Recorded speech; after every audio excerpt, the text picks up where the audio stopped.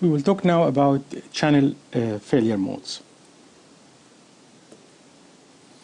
Remember, we were talking about specification of a service, and we were talking about what is the underlying model.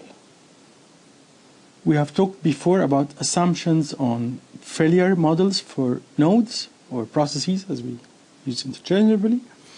And now we're going to talk about failure models of channels. Failure models of channels. So that is what we are going to talk about now. So channel failure modes. One failure mode is which basically the simplest channel that you can imagine is a fair loss link. What is a fair loss link?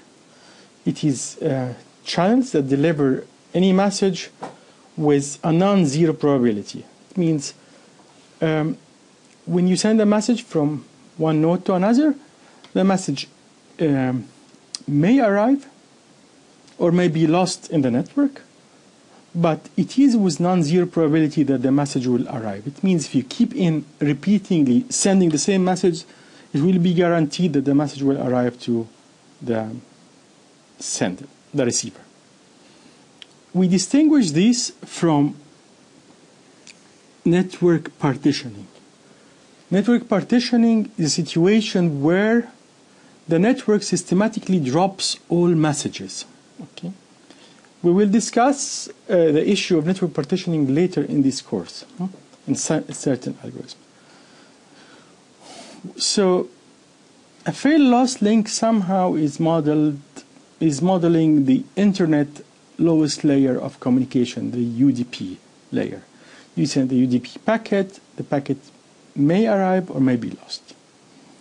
The next type of channel we are going to talk about is stubborn links. These are channels that deliver any message sent infinitely many times.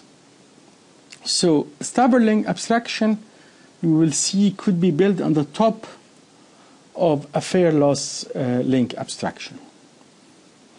And then we will go further into more reliable channels. We have a channel which is what we call perfect links. And perfect links is the type of channel that we really want to have. Channels that deliver any message exactly once.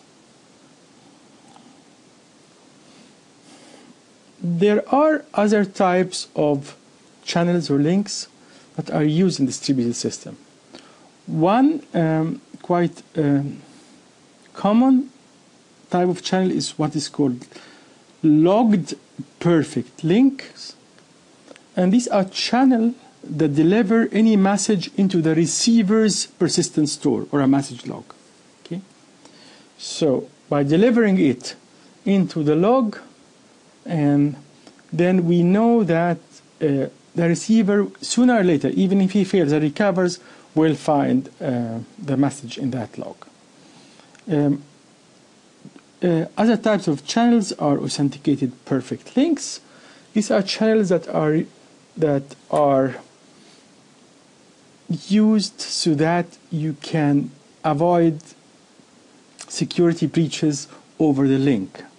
So as authenticated perfect link guarantees that if a receiver, in this case process Q, receives a message from process P, it knows that it is actually P that has sent this message.